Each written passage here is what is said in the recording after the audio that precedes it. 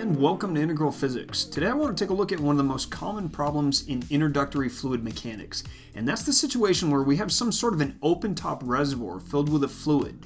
And typically this is presented as water in a bucket or as some sort of a water tower. And at the bottom of that reservoir there's a discharge hole through which the fluid can drain. Now there's a couple of different variations on this problem. In this video we're going to solve for the velocity of this fluid as it exits the discharge hole. Then in the next video what I want to do is take a look at the time it takes to drain the entire reservoir. So to solve for the fluid velocity here at the drain, we're going to turn to Bernoulli's Principle. And we're going to apply Bernoulli's Principle to 2 points in the fluid. The first being at the surface of the fluid in the reservoir. The second being here at the drain hole. So starting at the surface of the fluid in the reservoir, as long as the reservoir is large compared to the size of the hole in the container, even if fluid is just pouring out of this hole, the fluid at the surface is going to have no appreciable velocity, which means it has zero kinetic energy. Now I know, going back to Bernoulli's law, some of you are going to point out that strictly speaking this term is actually kinetic energy per unit volume, and you're absolutely right. But if I have to say kinetic energy per unit volume over and over in this video, I'm going to lose my mind. So we're just going to refer to this as kinetic energy, even though technically it's not. So this term is zero.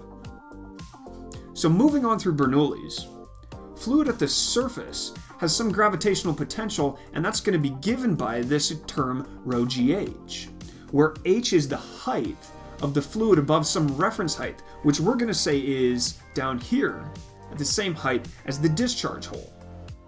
And last there's the pressure term. So the surface of this reservoir is open to the atmosphere. Think of it like water behind a dam, or a bucket without a lid, or a water tank with a vent in the top, which means there's atmospheric pressure against the fluid here at the surface. So this term is going to be the atmospheric pressure.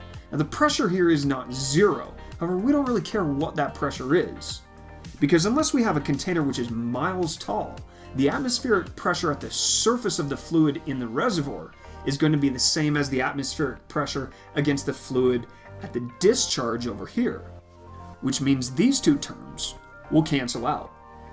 Now moving on to the discharge, there's a kinetic energy term because the fluid is moving as it exits the discharge. However, there is no potential because, remember, we said this drain hole is at an effective height of zero.